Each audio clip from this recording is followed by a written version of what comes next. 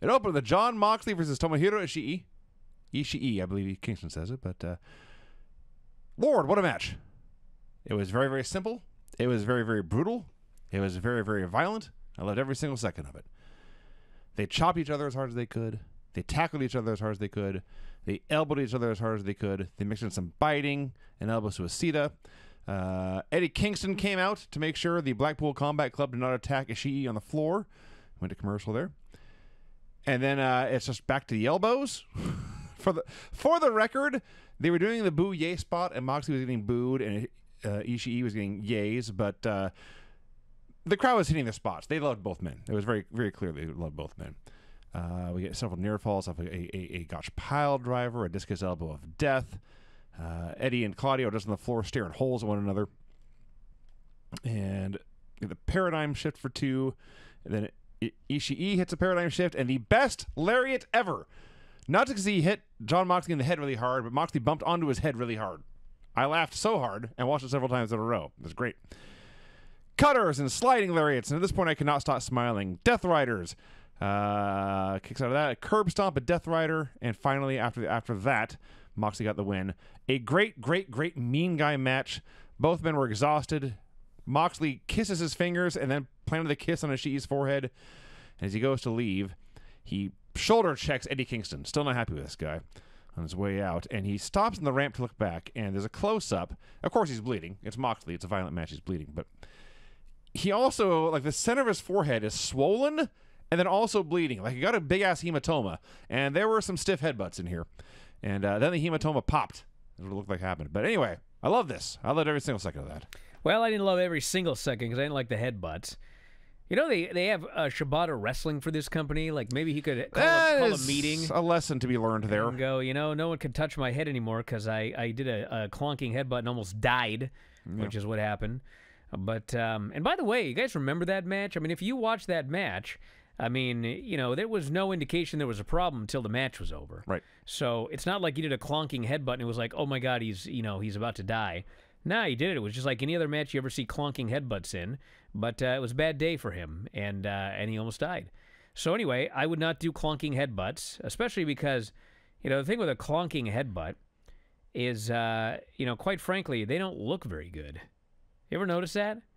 Like, remember Granny's favorite wrestler, that red-haired fella, that skinny geek? Oh, the Englishman. Yeah, whatever his name was. Gallagher, Jack Gallagher. Granny loved Jack Gallagher. And he, that's my daughter screaming right now, Jack Gallagher and Drew McIntyre as well. You know, they both do the headbutt where they throw the fake headbutt and they slap as they do it, and it gets a giant pop every single time, and it looks fucking great, and the people go absolutely crazy for it, but you don't actually touch the guy. Whereas, you know, Moxley and Ishii are actually headbutting each other. And, you know, I don't think they were doing it super hard. There was no Shibata headbutt here. Shibata headbutted Okada as hard as he could. Well, yeah. But, I mean, still, when you clonk your heads together. It can be unhealthy. If you've ever headbutted somebody on accident, like, it fucking really hurts. And so a clonking headbutt is something that really hurts. And if you showed it to a person who wasn't a fan, they would think it was fake. Because it doesn't look, you know, devastating. So anyway, I don't like those spots.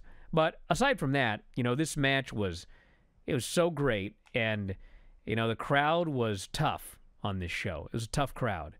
And, you know, if they would have done this match at the Forbidden Door show, I mean, this would have been about a 10-star match because of the crowd.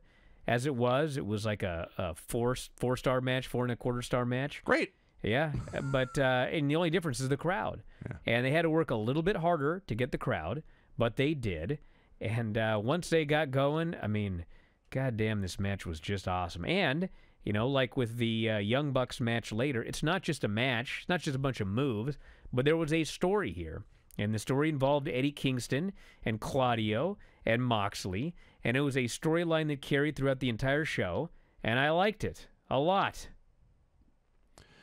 Renee is trying to interview Adam Cole. Well, before that, Mox goes to leave. Yes. And he shoulder checks Kingston. He did, yes. And Kingston starts screaming. He goes, "Congratulations, you did it by yourself. You don't need these guys." Yeah, he was. And so Moxley's all pissed off. Like, no shit, I don't need these fuckers. And so he gets all angry and he starts storming back towards Kingston, but then he's like, fuck it. And he turns around and he just heads to the back. This Moxley character is great because the last 3 weeks, including twice on this show, Moxley is really mad, but his character just fucking gives up. Because, like, this fucking Kingston, every time. He's been through this before, you know? He knows what's going on. It pisses him off, but he knows there ain't nothing he can do about it, and he doesn't want to lead to blows or anything. So he just tries to be the bigger man, even though he's a heel, and he just leaves. Because he likes this guy deep down, and Kingston likes him. It's a love story. Twisted one, as we'll get to later. Renee is attempting to interview Adam Cole when they are interrupted by MJF, who has totally changed his tune. He comes zooming up in his ride and says, and it's hard to explain how funny it was when he said this, but if you can imagine MJF shouting, "Hey, what's up, dude?" It was perfect. He congratulates Adam Cole on getting sick and skipping the pay-per-view, wishes he had thought of that. Note this tag team tournament is a huge opportunity for Cole. He's not on MJF's level, of course, but he's close. He's close. So imagine what they could do as a team. They should bond this weekend. They should hang out like a couple of bros.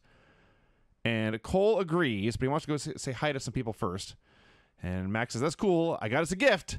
And it is tag team merchandise. Like MJF Bebe or whatever it said. MJF really is the smartest man in all of wrestling. That's for sure. Now, the smartest man is me, because I had the best fucking idea, but I don't think they're going to do it. All right. So they announced on Collision, and actually I could probably look right now and find out what they did because it was taped, but they announced that on Collision, MJF will be in action, but they did not name his opponent, okay? Now, if his opponent was going to be, you know, some big star, like, why wouldn't you announce it? I probably should look at what they did before I keep doing this, but I'm going to do it anyway. So I figured, okay, well, because they're not announcing his opponent, it's going to be some gimmick where he just squashes some local geek or something, right? So I thought, you know what they should do is Collision should start, and the announcer should say, "The world champion, MJF, is scheduled to be here tonight, but he's not in the building. We don't know where he's at. But, man, if he gets here, he will be in action tonight." So then, you know, you got the cameraman who happens to be following them because Adam Cole and MJF are partying around Hamilton.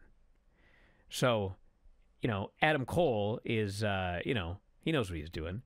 And so he's just pounding drinks down MJF's throat. They take a shot here, take a shot there. They're just partying like crazy. So then Adam Cole deposits him at the building, fucked up. So MJF then goes into the ring with his local jobber.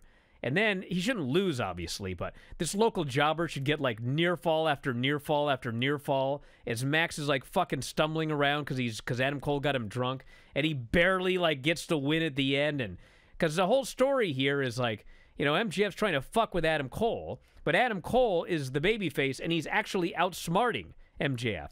So I thought that might be a good way to do it, but I don't think that's what they did. No, we'll see, but that is not a bad idea, actually.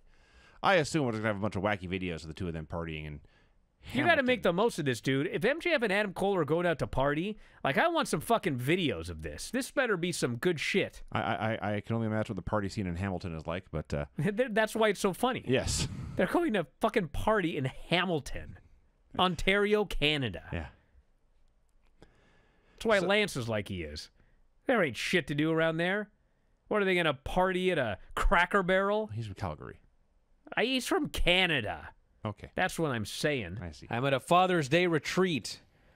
We were going to go camping today, but suffice to say, the weather was not suitable for camping with these two youngsters, and so we rented this cabin here instead. Bug. God damn it. Eat it. Sorry. Eat it. I'm going to eat it. That happened last time. I swallowed a bug. I hope it was that big one. My wife is asking what happened. And I you ate explained... a bug. Come on in, Pace. Why don't you come say hi to everybody? What is all over your face? Oh, my God. That's my child. Hey, Hannah, come in here. Say hi to everybody. You got s'mores all over your face, kid? Why don't you come over here and say hi? What do you want to say? Yeah, I don't know either. Get out of here. All right, well, that was fun. Hey, listen, we'll get back on Tuesday. NWA TNA Episode 1. Right, Hannah? She's acting like a child. All right, well, that's it, everybody. Yes, Faze? Okay, get out of here.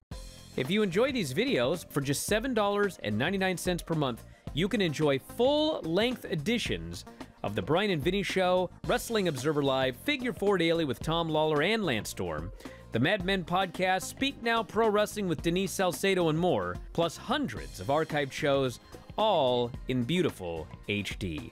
Don't miss out. Join us today.